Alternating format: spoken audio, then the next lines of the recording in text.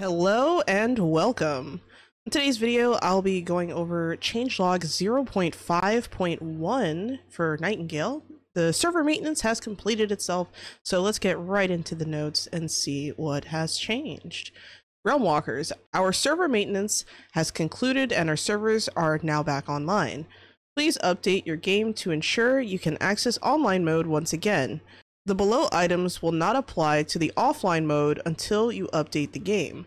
It's recommended to restart Steam or Epic or verify your game files to make sure you're on the latest version. The game version shows in the main menu when you start the game. Bug fixes, progression blockers. Fix to reduce, eliminate Dobbins errors. I'm not sure what that is. Sheltered effect is better respected in caves, sites of power. The stick tents, which means range should no longer cause players to be unable to use Grammy's campfire.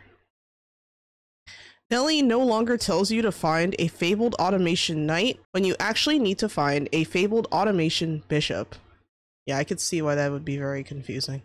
Art/visual. Bound Assassin's Blade should now show as intended when it is thrown. Wear and tear visual changes should be back on tools as the durability decreases. Fix an issue that could cause crafting benches to display fire VFX while extinguished. I've actually seen this bug, and I've also seen the Assassin's Blade bug. This is really important because I'm pretty sure you can like parry this, but since there was like no animation, I mean, how can you block something you can't see, right? So that's good. Let's see, wear and tear visuals. So I actually had no idea. So this is a little embarrassing for me to even say this, but I had no idea there were even wear and tear visual changes to tools as the durability decreases. Like, I had no idea that was even supposed to be a thing. Probably because it wasn't working, I guess. I don't know. Usually I notice those kinds of details, so it was kind of weird reading this. Audio SFX. Fix an issue that could cause fleeing creatures to trigger combat music. Yep, that happens all the time. Fix an issue that could cause audio to briefly cut out when approaching certain POIs. I think I've had that happen like once or twice. Fix a rare crash caused by multi-threading race condition in the audio engine. Okay, I haven't crashed yet since the new update, so I guess, well, that's interesting. Combat. Slingbow marbles now properly apply debuff effects when shot. Okay. Recruitable NPCs no longer stop performing all their tasks if an encumbered player is nearby. Interesting. Adjustments to Humbaba movement to prevent sliding. Fixed an NPC POI in Herbarium Forest where players could not use the stairs to reach the top of the foundation. Alright, I haven't actually gone to the Herbarium Forest realm yet, so that's interesting. Elder Jotun should no longer stand idle for long periods of time. When they say stand idle, I wonder what they mean by that. Like, do they mean like out of the ground and just standing there if you run out of range or something? Like, I kind of wonder. Sheliak, hope I said that right, will now apply heavier gravity to players as it is charging even if a gravitational realm card is on the realm. Bound Assassin can no longer hit players through walls with its throwing blade attack. Oh, I didn't even know that was a bug. Yeah, that's actually pretty bad. Interesting. Player character. Voice type selection and character creation should no longer reset to type A after choosing another option. Players should no longer temporarily spawn under the world when returning to the crossways. I've never seen that. I don't think I've ever like even noticed that if it did happen to me. That's kind of weird. Quests. Desmo will no longer have the dialogue option, quote, "The potions seem to work on the roots," end quote, before the player has completed the required quest. I wonder why. I think, you know what? I think the reason might be that it doesn't actually progress the quest dialogue part, so that's kind of interesting. Implemented a fix that should make it easier to build near Joan of Arc. There are no longer two quests called an astral pull. Yeah, I thought that was weird. I'm glad they changed that. Hope Echo has been updated to mention the correct current realm location of Ludovine St. Clair. Okay. UI UX changes. Let's see. Player names no longer show up on the map when streamer mode is on. Ooh, okay. Well, that's cool. Watering UI should no longer show on non-valid objects. I've never seen that, but okay. Permission buttons on storage containers should now be highlighted properly. I guess there might have been a bug there where, like, when you interact with the containers and you say, you know, building is allowed or something like that, it's supposed to, when you click on it, the button's supposed to turn like yellow. I have had a couple of times where the buttons don't change color like they're supposed to, and then I'm like, why can't I access these materials while I'm building? And then I go back and I check and it's not highlighted. So I don't know what that bug was about, but I mean, it's listed as UI UX, but it's kind of weird. Adjustment to the in-game tutorial notifications that appear on the left side of the screen to be clamped to a 16:9 ratio and animate from the center, hopefully making them harder to miss for players. Updated NPC shop visuals to be more aligned with our black and gold aesthetic. Okay, well, that's cool. Miscellaneous, improved performance for the crafting recipe menu, especially after using autofill and various visual and audio bug fixes. Okay, cool. Let's see, game changes. Art/visual, moved position of Crossway's portal glyphs. Really? Why? Move to the position of their glyphs. I'm trying to think of like what the reason for this might be, but I'm not. You know what I'm thinking? I think if I remember correctly, I think the portal glyphs are like at the base of the statues behind where the portal will spawn. Maybe they're adding it like on top or something. I don't know. It's kind of weird. Adjusted VFX for ranged AoE attack on low quality graphics. So for example, slingbow ammo. Added visual dressing to the final Magwitch site of Power Chamber. Combat.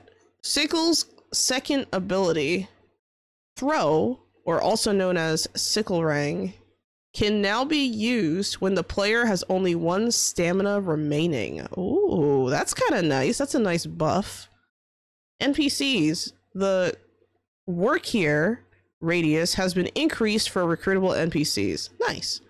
Only recruited NPCs are allowed to pick up items off the ground. Okay. Wisp colors have been adjusted to be closer to the color of the essence they spawn. Yeah, that's probably a good idea. The wisps, it's weird. Like when you confront like the bluish wisp, like the tier 3 wisps, sometimes they look a little bit green or like a turquoise color in the like certain types of lighting and stuff. So I can see why they did that. It's very weird. Player character. You can now export and import character appearances to new or existing profiles in the first step of character creation / editing. For additional details, see here. Okay.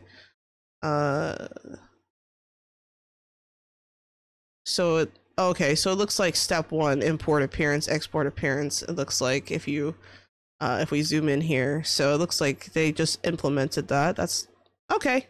I don't think there's much more to really go over here. A full beard facial hair option has been added to the character creator. I know a lot of people were asking for that, so that's great. The text for the Drifter loadout has been updated. Okay. Progression / quests. Players can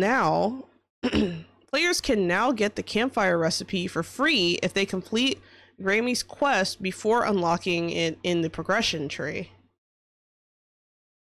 That makes sense.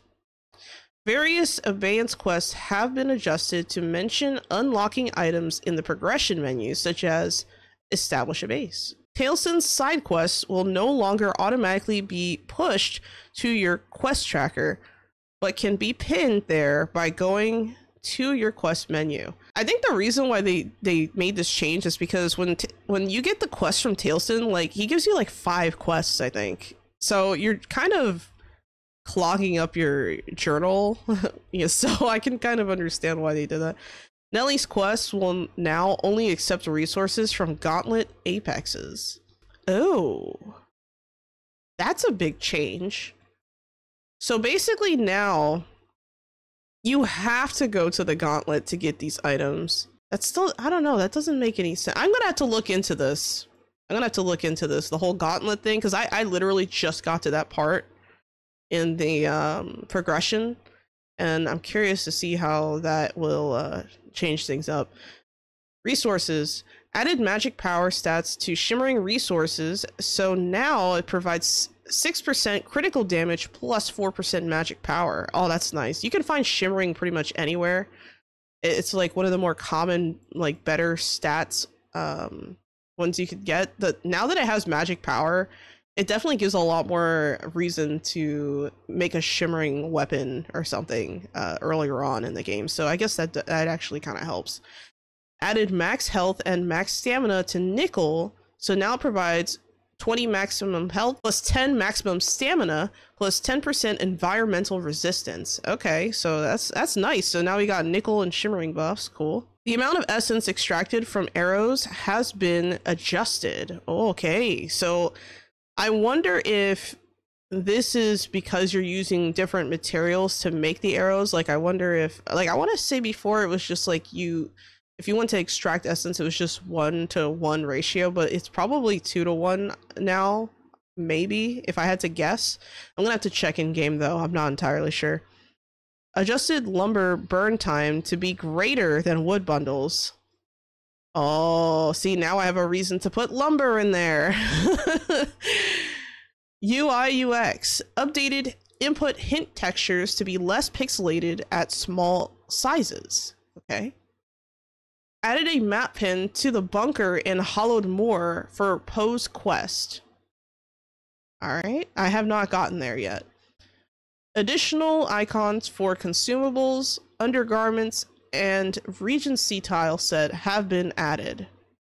Miscellaneous. Downloading your online characters from our website to transfer them to offline mode now includes the folder with your Steam ID in it and can be exported to the same folder as legacy/archived characters. Our documentation has been, or shortly after this post, updated to reflect this change. Okay, so if you guys want to do that, there you go. Various minor text edits for clarity and consistency, various text updates for non-English languages, various minor visual updates for consistency. We're still working on some high priority bug fixes and high friction progression areas, but we wanted to get this patch up for those playing over the weekend. Thank you for your patience and for joining us on this journey, the Nightingale team. Wow, yeah, it's a pretty good patch. It feels more like a hot fix. There's a lot of bug fixes and things like that, so very good. I think that the biggest parts of this patch is probably the buffs to nickel and shimmering. When I say shimmering, I'm talking about like the ore, right? So you know, for those of you who might be a little bit newer to the game, your materials that you're using to craft your gear affects the stats that your gear has. So when you try to build something with shimmering or with nickel, now you're going to get these extra bonuses. So I wonder if this is going to apply retroactively. So like if you already have an item that is, you know, built with like nickel or something, like I wonder if it's going to reflect that change, or if you're going to have to craft another weapon in order to adopt that change. Because I know that does happen sometimes when games are updated, is that, you know, whatever is already made is just kind of left alone. But yeah, it's a good patch. It has a lot of good stuff in it. For those of you who don't know, my name is SholoQ. I'm a Sholo Eats Quaintly, Reaper, and Guide to the Underworld. I stream 3 times a week on Twitch, Kick, and YouTube, and you can find me playing Nightingale nowadays on streams, so feel free to go check that out. I usually post my schedule every Sunday on the YouTube community tab, Twitter, and my fandom Discord, so feel free to go check that out. Alright guys, I hope you have a wonderful day, and as always, Sholo out.